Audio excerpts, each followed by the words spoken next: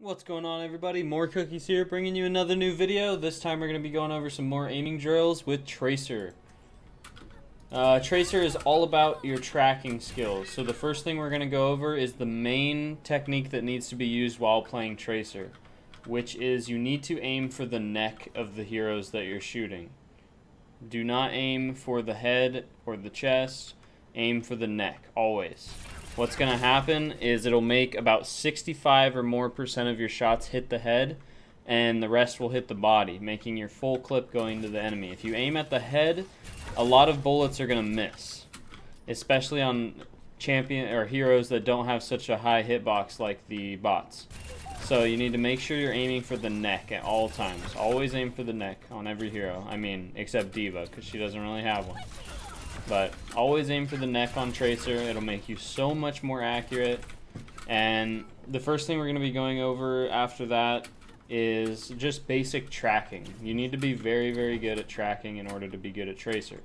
So what needs to happen is you want to stand over here at this bot, and you want to just move side to side, back and forth, and try to just keep your mouse stuck to the bot's head, or neck, I guess I should say. So just try to keep your mouse stuck to the bot the whole entire time. Move back and forth, move forward and backwards, just move in all directions and just keep your mouse on the bot. And the next thing you're going to learn after you get a little more comfortable with that, you can jump around and kind of do it. The next thing is blinking and trying to, because a lot of Tracers will go like this, shoot half a clip, blink, and then turn, and then shoot the rest. But what you want to, like a really good Tracer will just keep shooting you the whole entire time. I'm a terrible Tracer, so I'm not going to do a good job of doing this, but I will still show you guys how to do it, which is basically you are going to shoot, and you need to basically, when you blink, you need to learn how far you need to move your mouse to stay on them. So the best way of doing this is, rather than shooting, just move like this, blink, and then just try to lock on your mouse onto the target as quickly as possible. So just blink and try to just get your mouse to them as quickly as possible like this. And you just want to keep doing that and get really, really good at it. Basically what that's going to do is it's going to allow you to keep shooting rather than like shooting, blinking, shooting, blinking. It's just everything in synergy together all at once. And that's going to make you so much more annoying than any other Tracer. So after that, we need to learn how to track up close, because we're going to be really, really close to opponents. So what you do is you just follow a bot and just try to keep your mouse on their neck the whole entire time while following them, like this. Like I said, I'm bad at Tracer. I'm not the best tracker because I mostly play McCree and Widow and Genji, like characters where you don't need to track nearly as much. So I'm not putting a good demonstration of this, but I'm giving you guys the idea of what you need to do. So just follow the bot as close as you can and just keep your mouse on their neck. And another thing about Tracer that I would recommend, like sensitivity-wise, if we go back to these bots over here, is when so you're standing right here, when you go like this, you should not have to pick up your mouse at all. You should be able to just drag all the way across without lifting your mouse at all. If you have to lift your mouse to keep looking at them, then you probably want to raise your sensitivity a little bit, because you want, basically, the way that Tracer works is when you turn your mouse all the way to the edge of your mouse pad, you want to do a 180. That's like kind of the best sensitivity for Tracer, technically. It also depends on comfort levels and all that stuff, but generally the idea is you flick your mouse to the edge of the mouse pad, you do a 180. Because you're going to need to be blinking and turning and blinking and turning, and picking up your mouse too much will really slow you down.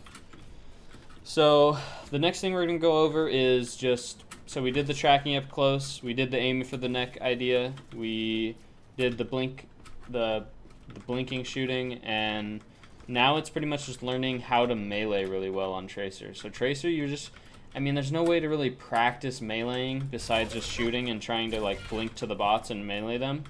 So that's what I would do. Just kind of shoot at the bots, try to blink towards them and get in melee range and hit them with a melee. And just learn how far away you need to be. Boom, like that.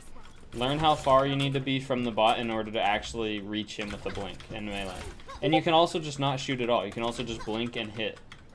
So just get as close as you think you need to be, blink and hit. and then pick another bot, and blink and hit, and blink and hit, and just keep trying to do that, and you'll learn really quickly where you need to be at in order to hit bots. And basically what this is going to do is, this is what separates an amazing tracer from a tracer player, is being really good at the melee attacks. The melee attacks is what tracer is all about. It's about putting a full clip into someone and then finishing them off with the melee attack. The melee is so strong on tracer. I would think that melee is the strongest on tracer, like in terms of how useful it is on the hero.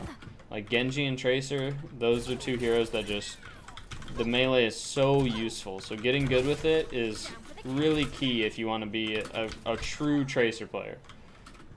So just jump around, blink melee, and just learn how to melee and what distance you need to be at. And maybe if you blink too far, maybe you can learn how to spin around really fast and melee them like that.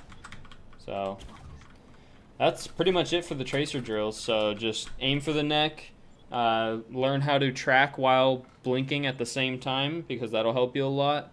Learn how to track very close to your target, because you're going to be pretty much always very close to your target, and learn your melee distances and pretty much utilizing your melee as much.